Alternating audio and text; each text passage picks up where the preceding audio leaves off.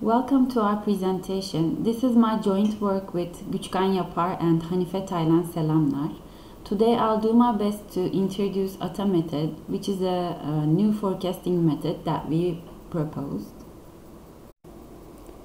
First, I'll make a brief introduction to the existing literature and some data sets that are used for comparing existing forecasting methods.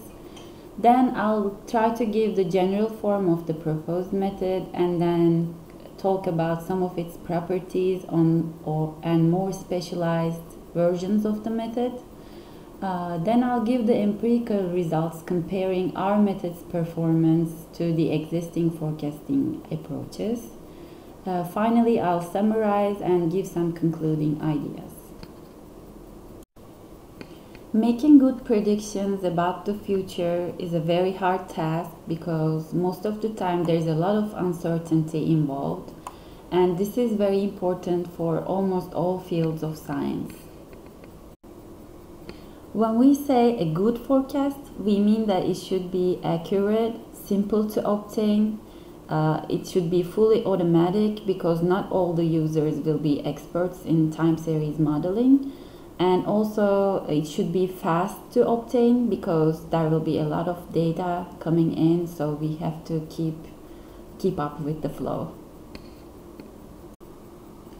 All time series data can be thought of as consisting of four main components, namely the trend, seasonal, cyclical, and random components. The goal is to effectively model each of these components so that we can obtain an accurate forecast for the future. It's also worth noting that the proposed method will be applied to non-seasonal data, or if the data contains a seasonal effect, we use the multiplicative classical decomposition first. Simple forecasting methods assume that the data follow a constant process, so xt is assumed to oscillate around a constant level A with a random noise epsilon t, which we also assume that has mean 0 and constant variance sigma squared epsilon. The goal then is to obtain an estimate for the level, which we usually accomplish by using a function of the observed data, which generally has the form of the summation t equals 1 to n wt xt. So each observation at time t receives a weight of wt. These wt's should be between 0 and 1. The weights must sum up to 1 and they should be increasing in order. Depending on the weighting scheme, simple forecasting methods can be compared based on two popular metrics. The first one is the average age of the model, which represents the model's effectiveness in utilizing fresh data. So the smaller the average age, the better. The second one is the variance of the estimate, which we, as usual, want to be small. This can be calculated by the summation of the squared weights, which we call V, times the constant variance. Simple exponential smoothing is undoubtedly the most popular simple forecasting technique used in practice. In this approach, st, the smoothed value at time t, is equal to alpha times xt, where xt is the actual observation at time t, plus 1 minus alpha times the previous smoothed value. Here we can obtain an estimate of the level by simply using the latest smoothed value. Alpha is called the smoothing parameter and it's required to be between 0 and 1. When we apply the formula in the previous slide to successive observations recursively, we can obtain the recursive form of simple exponential smoothing. Here we can see that st can be written as a weighted moving average of all past observations. And it's easier to see here that the weights decrease exponentially, and it's also worth noting that the method requires an initial value which we denoted by S0, and its weight will be very large for smaller values of alpha. And of course the weights of this technique satisfy the required conditions of weights. We can obtain an unbiased estimate of the level using simple exponential smoothing, and the average age of the model will be equal to 1 minus alpha over alpha, and the variance of ST will be equal to alpha over 2 minus alpha times sigma squared. Even though simple exponential smoothing is very popular, it suffers from a problem that has to do with the initial value that I mentioned before, especially when alpha, the optimum smoothing parameter, is small and the time series is relatively short. Then what happens is you give most of the weight to the initial value, which is also an estimated value, instead of giving that weight to your actual observations. So this makes the model very sensitive to the choice of the initial value, the starting value. This is known as the initialization problem in the literature. Holt extended simple exponential smoothing idea to allow for modeling and forecasting of data that also incorporate a trend component. Here we have an additional smoothing parameter beta to smooth the trend component at time t. After we have ST and TT, then we can obtain the h step ahead forecast value as simply the level ST plus h times the latest trend component that we have. The trend component can also be incorporated into the model multiplicatively, so then we simply multiply the level and the trend to the power h to obtain the latest forecast value. To overcome the overtrending phenomenon, dampening trended methods were also proposed. I'm not going to go into too much detail here, but this is also possible. So to sum up, we can think about 15 different exponential smoothing methods. So the trend component can be non-existing, additive damped, multiplicative, and multiplicative damped. And the seasonal component can also be non-existing, additive, and multiplicative. This is a visualization of how each of these 15 methods would look. Heinemann and his colleagues suggested that the error can also be added to the model additively or multiplicatively. So they proposed the state space models for error, trend, and seasonal components, resulting in now 30 different exponential smoothing models. They also proposed ways to choose amongst these 30 models for each dataset. Box-Jenkins-Zarema is another very popular forecasting technique, and there's always been a competition between exponential smoothing and Box-Jenkins-Zarema. This turned into an empirical competition between these methods and the new ones that were generated based on these methods since the late 60s, and the latest of these competitions was published in the year 2000, named the M3 competition. In the famous M competitions, the time series datasets consist of pre-specified number of in-sample data points that we use for model building and parameter estimation, and a separate set of pre-specified out-sample data points that we use for comparing the accuracies of various models and testing the performance of these models. The latest one of these, the M3 competition, consists of 3003 time series datasets that are all positive, that have different time intervals, different seasonality patterns and come from various sources. The series contained 20 to 140 observations. Forecasting horizon, namely the number of outsample data points for each data set, is pre-specified. For example, this is 6 for all the yearly data, and 5 different accuracy measures are utilized. These accuracy measures are the scale-dependent mean absolute error, mean squared error, and the root mean squared error, and the scale-independent mean absolute percentage error and the symmetric means absolute percentage error.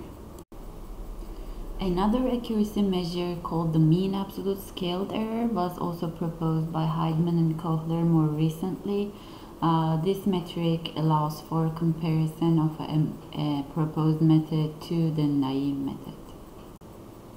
The results from the M3 competition showed that simpler techniques were usually better. The performance of the methods varied according to the accuracy measure used, and combined forecasting was beneficial. Also, they concluded that there is no best method, so the best method varied according to the forecasting horizon, the type of the data, and the category of the data. Now I'll start talking about ATA method, which we proposed as an alternative to existing forecasting methods. First, I'll show the ATA PQ model, which has similar form to Holt's linear trend model.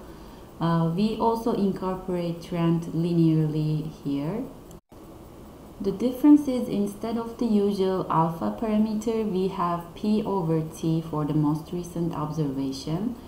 And instead of the usual beta, we have Q over T for the most recent trend component. This allows for more flexible modeling of the time series data, as I'll come back to later. Our parameters are P and Q, which can take on integer values from 1 to n and from 0 to p.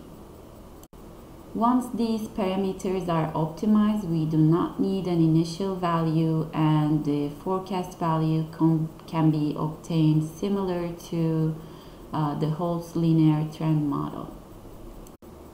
When Q is set equal to 0, we can obtain the simple version of ATA method.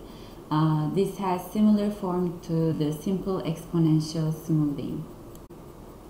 Similar to simple exponential smoothing, when we apply the formula recursively to successive observations, we can obtain a recursive form of ATA P0. When the weights of simple exponential smoothing and ATA simple are compared, the first difference that we can see is that for ATA simple, we assign the oldest P observations weights of 0, and if we assume that the two approaches give similar weight to the most recent observation, i.e. alpha is equal to P over n, then we can see that ATA simple will give greater weights to the recent observations and smaller weights to the older observations compared to simple exponential smoothing. The weights of ATA simple will always be between 0 and 1, and they're increasing in order. And to see that the weights sum up to 1, we have to realize that the weights of ATA simple are exactly the same as the probabilities from a negative hypergeometric distribution. So since the probabilities sum up to 1, the weights also sum up to 1. Utilizing this distribution, the average age of the model can be found easily as n minus p over p plus 1. And if again the two approaches give similar weight to the most recent observation, then the average age of ATA is smaller than simple exponential smoothing. And since researchers prefer fresh data, then ATA has an advantage here. We also found the explicit form for the variance of our model. This involves the generalized hypergeometric series. So at the same alpha level, i.e. when the two approaches give similar weight to the most recent observation, Atta has a smaller average age, and at the same average age, Atta has smaller variance than exponential smoothing. So in both cases, it's preferable. Since in our model SP is set equal to xt for all the time points before p, we do not need an initial value to start off. And also the initial value, i.e. the pth observation in the series, receives a smaller weight compared to the simple exponential smoothing. It's easier to see in this figure, for example, for a series of size 20. After the third and the fourth iteration, the weights of Atta assigned to the initial value decrease faster, much faster than simple exponential smoothing, and approaches zero around like the 6th, 7th iteration. And for exponential smoothing, this takes a very long time. For simple exponential smoothing, the weights attached to observations do not change depending on the sample size. So no matter how large a sample size you have at hand, the latest observation will always receive the weight alpha. However, for Atta, these are flexible, and it depends on the amount of data at hand when you're smoothing, how much the latest observation will receive. So it's p over n. As n gets larger, this is gonna decrease for the same p parameter. Some special parameter values of Atta are worth talking about. For example, for p equals to 1, the method is able to assign equal weights to all past observations. This cannot be achieved by any other exponential smoothing method, and in this case the estimate for the level is simply equal to the sample average. For p equals 2, the weights start decreasing as we go to the older observations, but here they decrease linearly with a certain slope and intercept. This also cannot be achieved with any other exponential smoothing method. For p greater than or equal to 3, Atta starts producing exponentially decreasing weights similar to the simple exponential smoothing, but not exactly the same. For example, for a sample of size 10, you can see that for recent observations, for example x9, x8, Atta gives greater weights, and for the last 3 observations here, since p is equal to 3, they will receive weights of 0. Here is a visualization of how the weights behave for p equals to 1, 2, and greater than or equal to 3. The values of the unknown parameters can easily be found using any technique such as like minimizing the sum of squared errors, etc. And once the optimum smoothing parameters are found, no initial value needs to be found. So they are obtained simultaneously, so there is no initialization problem for Atta. The main idea in simple exponential smoothing is to give the recent observations more weight. So intuitively, if you have n observations, the weight you should give the last observation should not be smaller than 1 over n.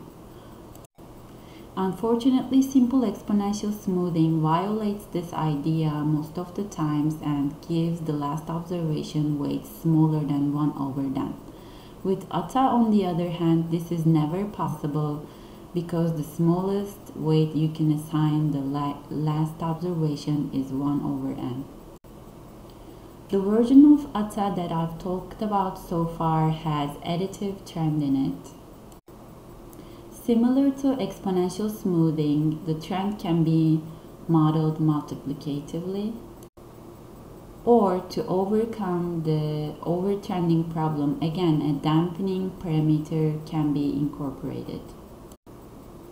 Knowing the trend of a series without knowing the level of it does not give us much information.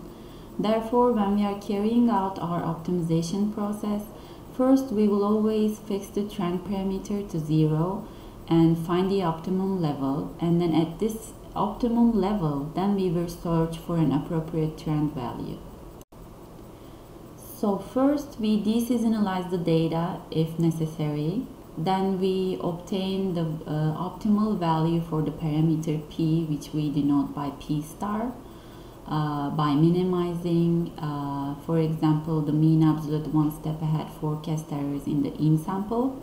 Then at the optimal P star, we find an optimal value for the parameter Q, and then in the end we produce reseasonalized forecasts using these estimated parameter values.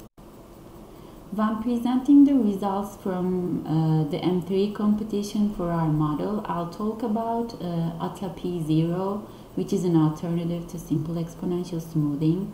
I'll mention ATA P1, which performs very well by itself. I'll talk about ATA P star Q as an alternative to Holt's linear trend method. I'll show results from ATA damped as an alternative to the usual damped trend method. I'll talk about the combination of the simple, hold, and dampened version of our model to the combination of the simple, hold, and dampened exponential smoothing methods. And then I will talk about ATA select, where we perform a model selection between the models in 1 and 2 based on the in-sample symmetric mean absolute percentage errors. And finally, I will talk about ATA comb, which is a combination. Actually, it's just a simple average of the forecasts from the two models in 1 and 2. To obtain this table, the forecasting errors for the 3003 time series data were averaged for the forecasting horizons 1 to 18. The accuracy metric used in this table is the symmetric mean absolute percentage error. And to compare the simple exponential smoothing method to ATA simple, we can simply look at the last column, where the forecasting errors are averaged for all forecasting horizons 1 to 18. We can see that ATA simple produces a much smaller average forecasting error here. Similarly, when ATA P star Q is compared to Holt's linear trend model, we can see that the error from ATA is much smaller on average. When the dampened versions of the two approaches are compared, again on average, we can see that ATA produces a smaller forecasting error on average. The combinations of the single, hold, and dampened versions of the two models can also be compared. Here we can again see that ATA performs much better. We can think about ATA select as an alternative to the ETS models, but it's worth noting that even though they perform model selection amongst 30 different models, we just choose from two parameterizations of the same model. And despite this fact, you can see that on average our errors are much smaller. It is also worth noting that just one parameterization of our model, the ATA P1, is able to perform better than the naive single, hold, and winter models alone. And the combination that we used, which was a simple average of the two parameterizations of our model, can perform much better than all of the other approaches, especially ETS. Rule-based forecasting is also becoming very popular in this area. So in order to improve our model's performance, we also introduced some simple rules for model selection and combination. For example, for yearly data, we perform a model selection between our simple, hold, and dampened versions with the parameter value 1. When we apply these rules, you can see that ATA outperforms all the other competitors in every individual forecasting horizon and both for long and short-term averages. When we change the error metric to mean absolute scaled error, the results do not change and ATA still performs better than all the other competitors for each forecasting horizon and for the short-term and long-term averages. When the models are compared for different types of data, for example, the monthly data, quarterly data, yearly data, you can still see that ATA performs the best for each type of time series data. Again, for different time intervals, when we switch to mean absolute scaled error, the results do not change. We agree with the results from the M3 competition that complexity harms accuracy because our method is such a simple method and it was still able to outperform its very complex and involved competitors. We also agree that the combination of individual methods is definitely beneficial, but also combination of different parameterizations may increase accuracy.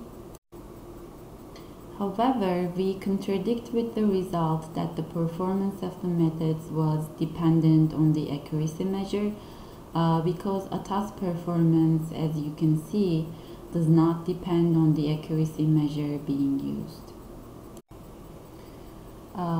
To summarize, we would like to say that it is possible to give a forecasting method that can consistently provide good forecasts in every forecasting setting.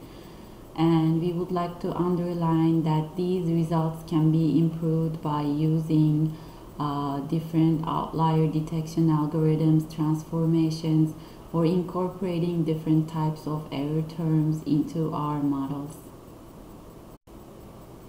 We have a web page as given in this slide. You can go there to find the tables given in this presentation, and we have R code and Excel macro to help you do our calculations. Here are some of the references that we used. More references. We have published 2 papers recently concerning this new method, so you can read them for more information. Thank you for listening. If you have any comments or questions, please feel free to contact us. Thanks.